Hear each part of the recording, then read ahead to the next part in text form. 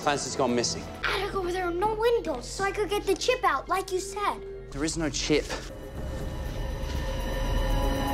What? There you have it, aliens confirmed. Very excited to be reacting to House MD Season 3, Episode 2, Cain and Abel. On this channel, we are reacting to all 177 House videos. This would be episode 66. Let's see if I can get the diagnosis before House does, as a doctor working in London. What if they come to get me again? Nobody is coming to get you. Okay, go to bed.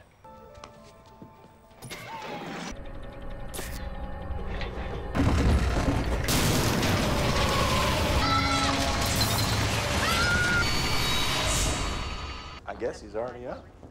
Hon, he's not down here. Whatever you want, it's not funny. This poor kid is clearly struggling way more than the usual boogeyman under the bed or monster in the garden fears. Seems like he fell out from his room and onto the grass. Thankfully it was a soft landing, because if it was concrete then this would be a very different case. They also show that he had some bleeding from the back passage. How could that be connected? First we need to know what caused the bleeding, and that might help identify the links. The most common cause would be a severe diarrheal illness like Shigella, Salmonella, Campylobacter, or Entamoeba histolytica. He could have contracted them through contaminated water, food, or contact with other infected people. When you have a severe diarrheal illness like that, you can lose salts through your gut, leading to the levels in your blood dropping. That and generally being unwell can lead to something called delirium, where you have a change in mental state, confusion, and even hallucinations as a response to a medical condition. That is the most likely cause if this happened in real life, but this is House, so I'm sure they're going to find a way to make it some kind of rare cancer that originated from his toenail. Let's find out. How's your leg? You seem to be favoring your left side. Like the ketamine treatment might not stick. Or maybe we've made him depressed because we're lying to him. He got lucky. There was no medical... He was right. If you haven't seen the previous episode, then I'll give you a quick rundown. House ended up curing a patient with a totally insane diagnosis and didn't know about it since Cuddy told him no, as he'd done so many unnecessary tests up until that point. Then she went behind his back and tested House's theory by treating the patient. The patient then not only got better, but stood up for the first time in the 10 years. Cuddy then didn't want to tell House because they thought he just got lucky. Something there doesn't quite add up. You see, in season 1, Wilson was willing to sacrifice his career to defend House against Vogler, and just a few episodes ago, he went against Cuddy to make sure House was stuck in a lift with a patient so he could search for a tick. Now, Wilson's holding back that House got an answer right. In my experience though, withholding the truth is never a good idea. It always comes out in the end, especially when the person you're hiding it from has the combined IQ of Einstein and ChatGPT. Why am I challenging him again? Kid is a product of an in vitro fertilization pregnancy. I think we should talk to the kid. Casey's telling the truth. Not arrogant enough to think that of the 50 billion galaxies that we're the only ones with life. No. But I'm guessing we're the only ones who like shoving things through our back doors. Ah, I forgot to include actual alien abduction and probing in the possible causes. Must have missed that lecture. So the big question here is, do aliens exist? To answer that, we need to know what it actually takes to sustain life. All we know about that is from Earth, which is the right distance from the sun, has protection from harmful radiation with a magnetic field, is kept warm by our atmosphere, and we have the building blocks of life, which include water and carbon. There's nothing within our solar system that matches those characteristics, but there are some very interesting contenders out there, especially the ones orbiting a star named TRAPPIST-1. The constellation was actually discovered around 2017, and there was a lot of excitement as the constellation had the most planets within the star's habitable zone. Fast forward to March this year though, and we find that the planet closest to the star, TRAPPIST-1b, has no atmosphere, so is unlikely to support life. That is the closest star, however, and so that came as no surprise since it wasn't technically in the star's habitable zone. The star in that system that has the most potential is called TRAPPIST-1d, which likely has a surface temperature similar to Earth, even though 1 year only lasts 4 Earth days. due to TRAPPIST-1 being 10 times smaller than the Sun. Compared to Earth, it has a 0.91 similarity index, which is very high since 1 is basically exactly the same planet as Earth. That's also just exploring the planets that are within about 50 light years of Earth. Imagine what we'd find if we checked the entire universe. To quote the famous American astronomer Carl Sagan, the universe is a pretty big place. If it's just us, then it's an awful waste of space. So a question for you smart people, do aliens exist? Answers down below. It wasn't a hallucination. He's having nightmares, which just leaves us with one symptom, the bloody tuchus. Prepping for endoscopies from above and below. Upper and lower endoscopies were clean. So it's a simple bleeding disorder. No, blood tests were all normal. And he clotted in 6 minutes. So you're saying Chase did screw up? The guy points to minutes. Maybe you got it mixed up. Oh, snap. Wow, seems like Foreman is well and truly recovering from having a lethal amoebic brain infection. Both Chase and Foreman did bleeding time tests, and Chase got 6 minutes, which was normal, and Foreman got 25 minutes, which is very prolonged. How's things Chase was wrong, but what if they're both right? One thing that hasn't been mentioned yet either was that the patient is an IVF baby. How could that be relevant to the bleeding? Well, we know IVF is actually associated with higher risks of leukemia in childhood, which is a rare blood cancer. The risk can actually be almost double that of a baby that's conceived naturally. Leukemia could explain all of the patient's symptoms as well. So what is leukemia and how could it make this patient sick? Believe it or not, our blood cells are constantly renewing themselves, and after just 3 months, all the red blood cells in your body may look the same, but are entirely different. That's because the production factory called the bone marrow is grinding away to get those juicy cells out. What happens though when that marrow starts fighting for the wrong team? It starts producing pathological blood cells that can overgrow and invade the marrow in an unregulated way, suppressing the production from other healthy parts of the marrow. That leads to reduced platelets, red cells, and white cells, which we call pancytopenia. If this patient's platelets were low, that could cause a prolonged bleeding time and a susceptibility to infection from the lack of white cells, which could explain the hallucinations. To diagnose it, you'd initially want to do a blood film and then a bone marrow biopsy, so leukemia is definitely going to be my first diagnostic guess. Clancy's gone missing. I had to go where there are no windows so I could get the chip out, like you said. There is no chip. What? There you have it, aliens confirmed. The patient earlier said to Chase that he felt this chip in the back of his neck, and Chase fed into it by pretending to get rid of it. He was just feeding into the patient's delusions by doing that, making the patient act on it. The first rule of psychiatry is to explore delusions, not reinforce them. I once had a 27-year-old patient come into my clinic saying that she saw superheroes landing from the sky. When they hit the ground, it started shaking and cracking the floor. When someone presents like that, it's important to check a few things. First, do they have insight that what they're seeing isn't real? Second, have they taken any drugs recently? Third, do the things they see or hear ask them to do anything? Fourth, have they had any thoughts of harming themselves or others? These are really important to assess risks, as patients with psychiatric conditions are particularly vulnerable to self-harm, which is a real risk. Now, what on earth, or not earth, is going on? The lab cannot identify the metal. Really? No, you idiot. It's titanium, like from a surgical pen. You're okay. I was one of your doctors. I want to have sex with my wife. Dr. Cuddy. He needs to be less reckless. You know this is affecting him, don't you? Just let me run a PET scan to see if it's sensing pain. If it's not, the leg pain is my fault, and I will tell him the truth. So much to go through. Cuddy feels there are two options why House's pain is worse, psychological or physical. If it's psychological, then the stress of getting a case wrong is opening the pain gate and making his perception of pain worse, even though the ketamine's still working. The other option that Cuddy's trying to do that definitely wouldn't work is scanning the brain to see if it's sensing real physical pain rather than psychological. The truth is though, the brain can't tell the difference between physical and functional pain. That's why conditions which don't have a clear physical cause, like fibromyalgia for example, are still so damn painful. In reality then, doing a PET scan to see if his pain centers light up like a firefly in Lycra will give you nothing but an empty wallet. Also, this kid had a fractured arm and a titanium plate inserted that was removed 6 months after, and now the team is saying it's somehow teleported into his neck. Something doesn't add up. I'm not weird.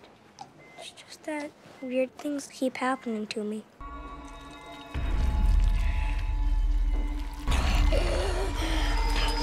Pulmonary edema, stage 2 hypertensive crisis. Start him on an IV drip of sodium nitroprusside. Chase identified a high blood pressure in 3.2 seconds. Have you seen how long it takes to detect a blood pressure?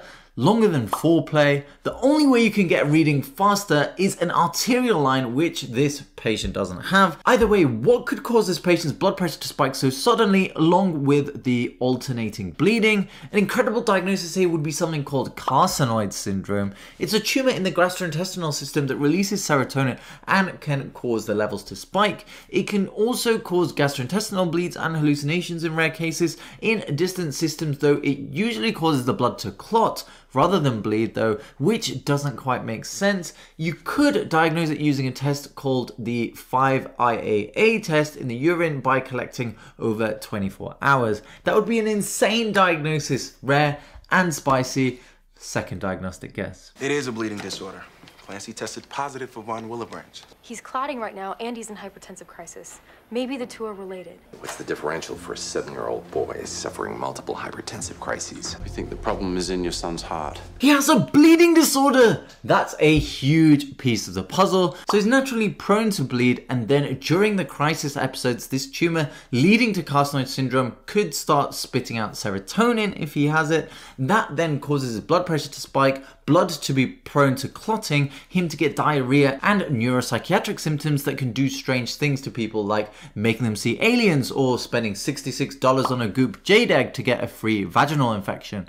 So this carcinoid syndrome, along with the bleeding disorder, could explain everything, very much liking this theory. They're suspecting that his heart is causing the high blood pressure, as some kind of congenital heart disease or hypertrophic cardiomyopathy could give you an indication. You would do an easy trace of the heart first though, before shoving a camera down his throat to look at it, which is what they want to do. Risky and dangerous off of business trips, not hospitals. If you like taking these mad rides that are these house episodes with me, then check out the channel membership. You get priority access to new videos, access to exclusive polls, and to suggest another episode and season for me to react to. The first 30 members get a chance to win a 1-hour one-on-one tutor session with me with a topic of your choice. We currently have 26 members with just 4 spots left, so press join to secure your spot. I'll keep working tirelessly to make it worth your while. It's important he knows you believe in him, even if you don't.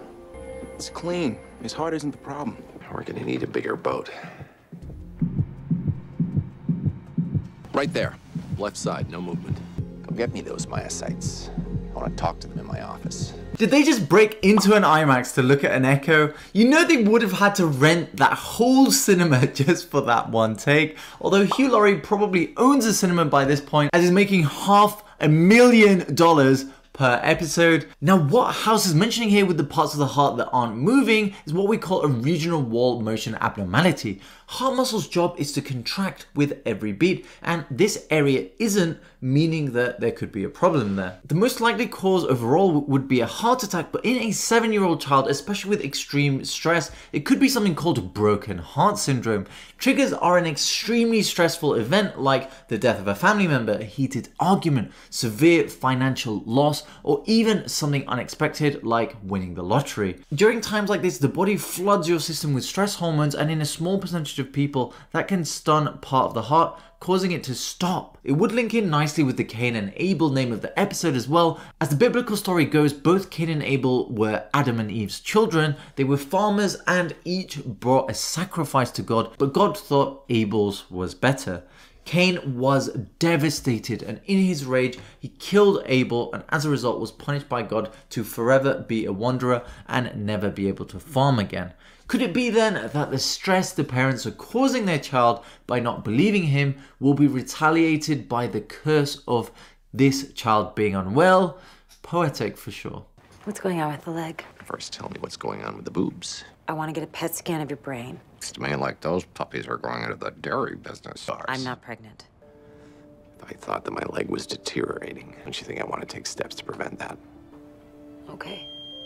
House knows his leg is getting worse as he started the Vicodin again at the beginning of the episode. So why does he want to keep it private? Maybe the idea of using the cane again is too much to bear and he's in denial. Maybe people create false realities using self-deception because the truth is too hard to face. Like the alcoholic who thinks their drinking is under control, the wife who believes her husband will change after multiple affairs, or the colleague who thinks that everyone succeeding around them is because of ruthlessness, deceit, or other unfair circumstances. In each of those situations, there is a painful truth hidden on the other side of the manufactured thin veil. I'm not in control of my drinking. My husband will never change and I need to go out on my own. I am actually not providing as much value as my colleagues around me. In each circumstance though, the material situation never improves until the person faces the painful facts of the situation. It's just as philosopher Oliver Burkeman states in his international bestseller book 4,000 Weeks, that you're always either in a state of uncomfortable enlargement or comfortable diminishment. The comfortable or easy option generally never serves you well in the long term. I hope House takes head of that and faces the fact that his leg isn't in great shape. Here's Clancy's DNA, and here's the DNA from that piece of his heart we just biopsied. That is impossible. Alien DNA. Chase has been waiting his entire life for this moment. Those two words had enough substance to be a whole A4 page. The head tilt, the quick glance at House, then back at the screen, the subtle smile. What a masterpiece. So how can DNA from someone's heart be different to the rest of their body? You see, every cell in your body has a nucleus, which is where DNA is stored, and it has a copy of your entire sequence of DNA. It's like a master code for your cells with the information to recreate your whole body. Some bits of code aren't needed for certain cells though, and they can switch on and off different genes, which we call selective expression. That's how the same code can make a red blood cell, a neuron, and every cell type all at once. This isn't that though, this is a completely different code. The answer could only be one thing, and my third and final diagnostic guess: genetic mosaicism. We know that being an IVF baby puts you more at risk for mutations if those happen early in life. When you're just an embryo of 8 or 16 cells, then the mutation can create something called mosaicism. That means 1/8 or 1/16 of your cells can have totally different DNA expression to the others. That could explain why this batch of cells is different to all the others and why they're defective as well. We all have some degree of mosaicisms in our bodies, but many of the mutations are tiny and inconsequential, so we don't ever notice it. Some people actually have this related to a pigment in their skin, which can lead to an almost zebra-like appearance. If this is right, that would be one of the best diagnoses and themes in the whole series. What if we take the heart cells with the bad DNA and we tag them? And we flush it throughout his system, and the similar cells light up like light bulbs. Okay, let's do that. Clump of affected cells in the bone marrow of the femur. Explains the intermittent bleeding disorder. We miss some affected cells in his heart. Explains the continuing hypertensive issues. There's the reason for him needing glasses. Apparently it's a symptom. Once the affected areas are removed, his normal tissue will step back in and do its job. I'm going to insert a needle through the pupil and get rid of the abnormal cells in the retina.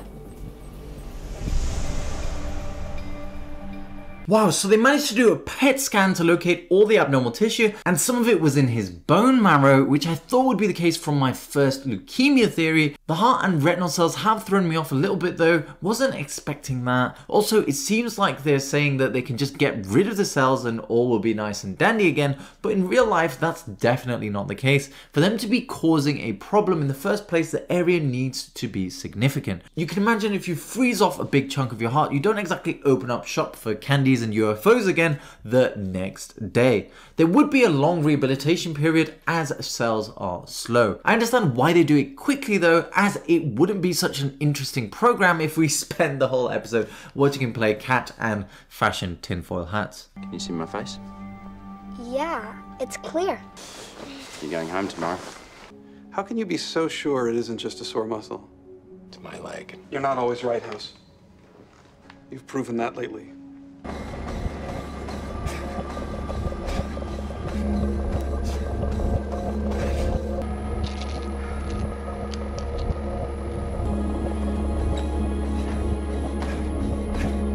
You're not always right, House. You've proven that lately. Wilson is about as much of a friend right now as George Bush Jr. to Saddam Hussein. House has started a whole self-destructive cycle here, trying to rehab his leg when there's nothing to rehab. Look, I'm the first one to send someone to physio because it works wonders, but when you've got a massive chunk of your thigh missing, then it's got about as much chance of growing back as Mia Khalifa's virginity. By overexerting himself like that, it's likely he'll just end up injuring the weaker muscle that's left, which has to compensate for the lost tissue.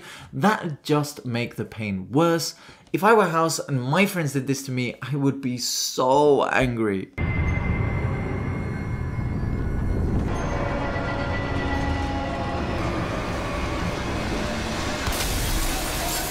What's happening to him? He's seizing. What if the tag just doesn't work in his brain?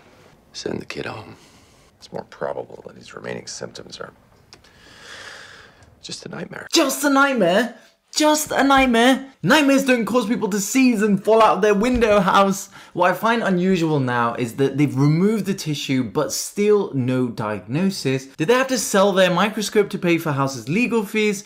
Every time we remove tissue, especially if it's dangerous tissue like this, then we send it to the lab for analysis. It does take time to grow and analyze the cells, but you'd probably want to know that the patient's stable before sending the kid to his second floor ET magnet again. Just to tell the man already, nobody likes cautious House. House!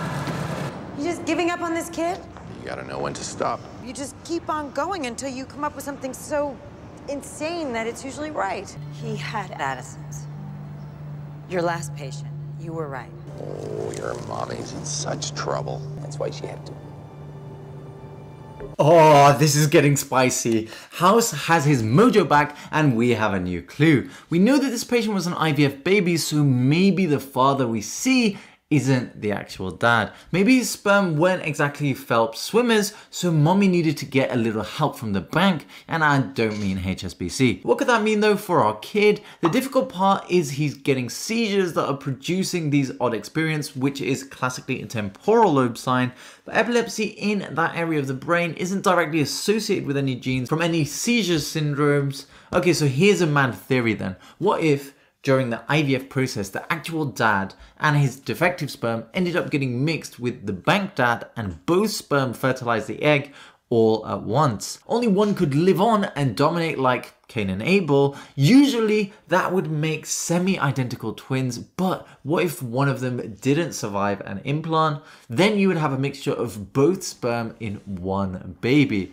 It was only discovered back in the early 2000s when twin DNA for a boy-girl baby set was compared and found the mother's DNA was an exact match between the siblings, but the father was only 50% similar, which has never been picked up before. If that's right though, then I'll be so annoyed because I'm officially out of diagnostic guesses. If I'm wrong though, I'll be even more annoyed. Lose-lose. How does one person end up with two different sets of DNA? What if he's two persons? Two brothers get stuck sharing. There's no bunk beds, so they cuddle up to keep warm. It's called chimerism. Chimerism? Damn, I can't believe I didn't get this one. There was actually a case of this recently where a singer called Taylor Moole had this, causing a birthmark on her abdomen. She essentially absorbed her twin in the womb. Each chimera is unique with a different outlook depending on how well combined the DNA sets are. You could have just two different colored eyes or some skin pigment, or be stuck between two sexes if the twin was a different gender, or even have a full-blown autoimmune disease when one twin rejects the other. It's an insanely rare diagnosis though, as less than 100 cases have ever been recorded. Question for you smart people. If a human can fuse with a human, could they fuse with an animal? Answers down below. If we induce an alien abduction, the foreign DNA has got to be in a portion of your son's brain that makes him believe that he's being abducted. And your son's neurons will light up and his brother's cells will remain dark. I'm talking about really cool brain surgery. No! Here they come. I think. They're gonna take you, torture you. You'll never see your parents again. You got them. Okay, the production value here is incredible, but there is no way that this is possible. Even if they found these foreign cells and destroyed them, the brother cells would be so finely intertwined with the patients that there'd be no way of physically just attacking the invaded ones. You would take out a ton of residual function by doing this. Not to mention though, that none of the cases of chimerism have had symptoms like this. In ancient Greek mythology though, the chimera is a prominent figure, although it's usually a lion mixed with a serpent that can breathe fire. It was also killed by a flying horse named Pegasus. This was all written by a guy named Homer. Seems like he had quite an active imagination. Close him up. What if we told you the truth? You'd think you were God. God doesn't limp. I missed the diagnosis on this one, but the character development, the story, the diagnosis, how it all linked together was masterful. On a less pleasant note though, we've seen the idea of how a god complex can be so dangerous among a medical professional recently and how it can impact patients. Lucy Letby, the tiny baby intensive care nurse who murdered 7 babies, thought she could just take the lives of such innocent, defenseless beings while being unchecked. All while doctors who suspected her were silenced by hospital bosses and made to apologize to her as she did it. It's so hard to identify these kinds of killers as well, since they seem to be top of their class, high functioning, and be able to cover their tracks to divert suspicion. Glad to see that the judge sentenced Lucy Letby to 7 life sentences without the option to shorten, and she will spend the rest of her life in jail for all those families that she destroyed through her actions. May those innocent babies rest in peace after they fought for their little lives. On a brighter note, it seems like House has been helped to accept the reality now. He knew he was right about the patient. Great episode, 8.5 out of 10 entertainment. Say 4 out of 10 accuracy, but 8 out of 10 diagnosis. You have to watch the previous one though, when a disabled man walks again thanks to the discovery.